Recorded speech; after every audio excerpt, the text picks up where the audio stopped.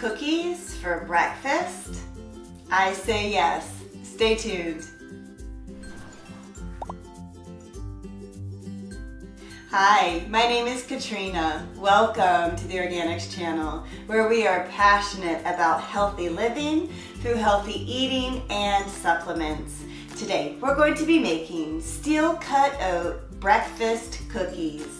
Let's begin by adding our natural sweetener in this recipe, which is 2 medium-sized mashed up bananas to a large mixing bowl. So the more ripe your bananas are, the sweeter they're going to be. I know that my bananas I'm using today aren't super ripe, so they're not going to be as sweet, but they're also going to have less sugar. And if this is something I'm going to be eating first thing in the morning, the less the sugar, the better. But it's completely up to you.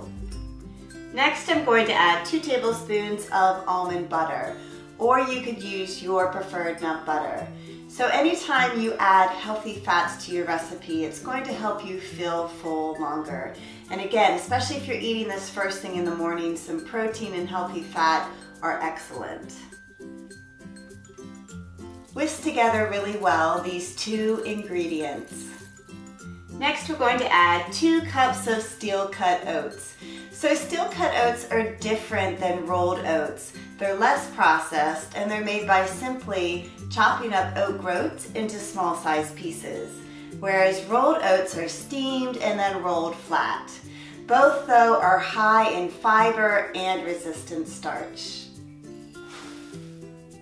For a little bit of spice, I'm going to add 1/2 teaspoon of Ceylon cinnamon.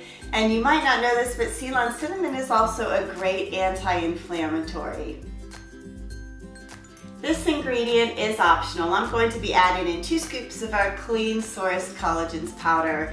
It's just so good in supporting healthy digestion, joints, hair, skin, teeth, nails, and bones. Stir together all of your ingredients and then fold in 1/2 cup of chopped up walnuts that are another great source of protein and healthy fat. Onto a parchment-lined baking sheet, scoop out your dough. And then using a spoon and your hands, shape your cookies to help them come together a bit more, as the dough can get just a little bit crumbly. Bake in a 350-degree preheated oven for about 15 minutes, or until your cookies are lightly brown on top. Cool off your cookies on a cooling rack. Okay, we are ready to give one of these breakfast cookies a taste.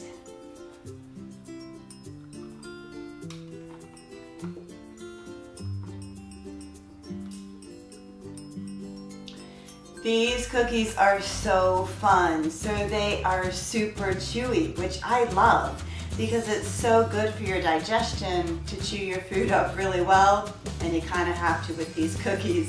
They're not super sweet. You can definitely taste the banana, but I love them. They're so easy to make. Just a few ingredients put into a bowl, into the oven, and you'll want to store them in your refrigerator in a covered container. They could last up to 5 days.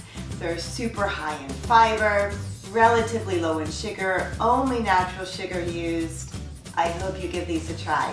Thanks so much for joining me today.